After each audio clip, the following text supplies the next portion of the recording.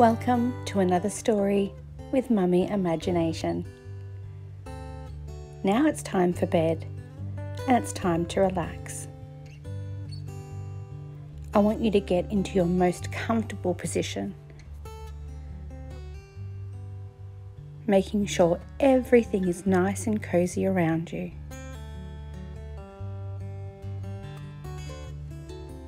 Now that you're in your most comfy position, I want you to take a deep breath in and let a deep breath out. One more deep breath in and out again. Now it's time for today's story. Bella the elephant. Bella was a really cute elephant, and she lived on the grassy plains of Africa.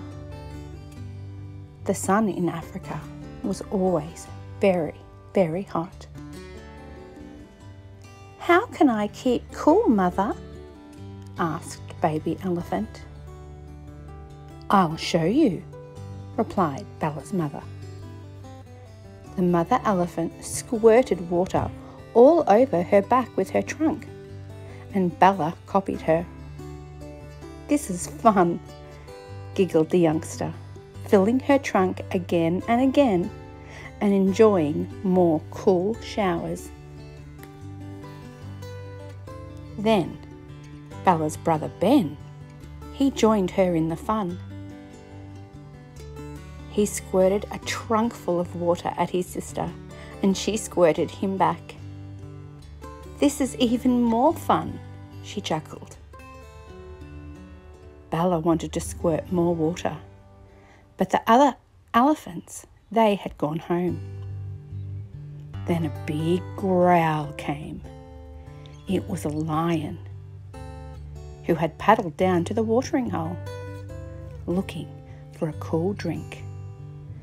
This lion was very fierce. "Do you want a water fight, Mr. Lion?" asked Bella, squirting him in the face. "I hate getting wet," roared the lion. "How dare you mess with the king of beasts?"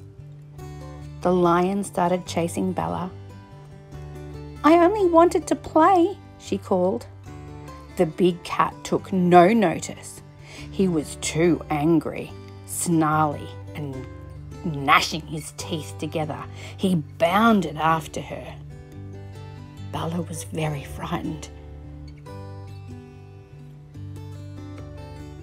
Luckily, Bella's family was watching and came to her rescue. The elephants chased the lion away. "Lions do not like to play with water," said her mother, "and I'm very, very glad he didn't hurt you." But Bella was upset, and she started to wander off alone. She started to smell something horrid. It was the smell of burning. Under the blazing sun, the dry grassland had started to catch fire.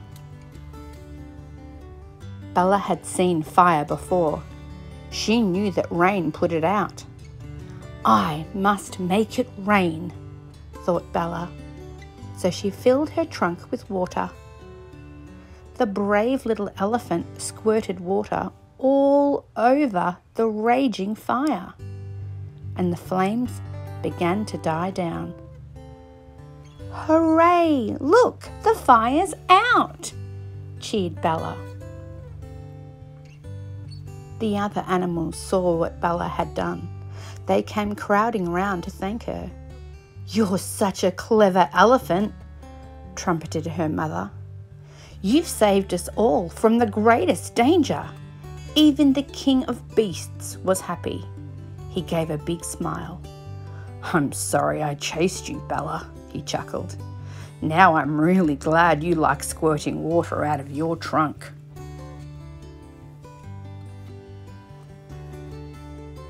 Bella Her mother, her brother, and the lion spent all afternoon playing in the water from Bella's trunk. And that's the end of the story. Now, it's time for you to go to bed. If you're still listening, we're going to play some music, and that should help you nod off and get a good night's sleep and dream of wonderful things, pretty princesses, gorgeous ponies, and magical kingdoms. And you're going to wake up tomorrow and have the best day ever. Good night.